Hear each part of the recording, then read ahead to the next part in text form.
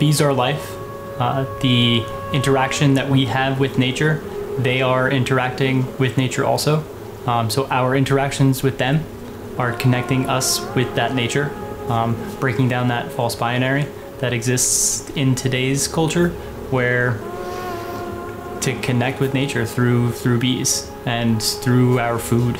And they are interacting with our food on such an intimate level.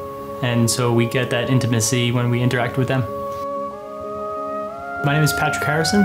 I'm the owner, operator of Harbee Beekeeping here in northern New Jersey. Keep about 200 colonies of bees here in Sussex County, where we're producing honey and beeswax. The best way that I think a beekeeper helps the bee population is by keeping their bees alive. Working with best practices for that varroa mite. So with our 200 colonies, we're constantly monitoring them.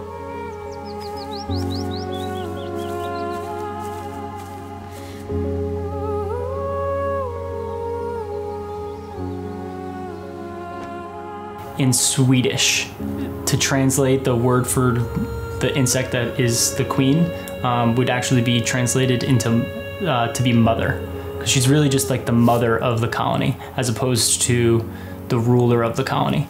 She's kind of like the egg-laying machine. She's the ovaries of the hive.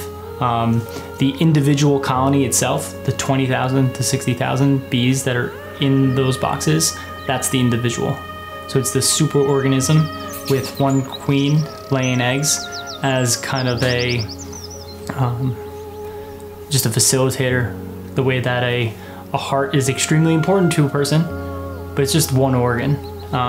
It doesn't operate without the brain. It doesn't operate without the liver or the kidneys. So it's one part of all that. So we got our queen, piece of paper just to keep her from getting out, and then we're gonna switch her with the queen from another hive over there that's not managing their disease as well.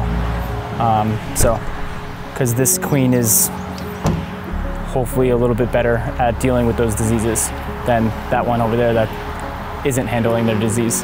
So, yeah. What we're doing is we're going to Sweetleaf Farm. Sweetleaf is a hydroponic farm and other crops. They keep about 10 colonies on their land. About a week ago, I found a colony that had some disease. So we're going to be going into that colony, finding the queen, and replacing her with the queen that we just collected. And this will give that hive a better chance of managing those diseases. So certainly there's a threat in the way of different pests and diseases while we have a global economy. We have to look at not just the pests and diseases that we have here in North America, but also the ones that might show up from other countries.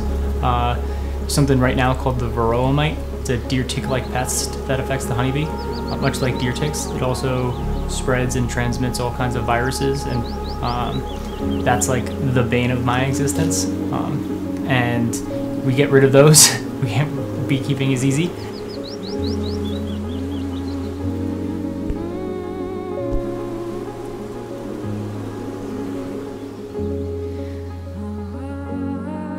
Year going forward, what I'd like to do with this beekeeping business is to take those 200 colonies and really make it a breeding program.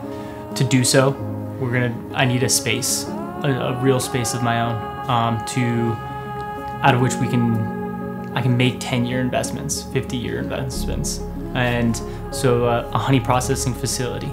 We're launching a Kickstarter to raise funds for that facility, and then with that facility, really go into the research end of keeping bees, to do some research on New Jersey beekeeping against my own colonies and talk about that to other beekeepers, while also bringing in the non-beekeepers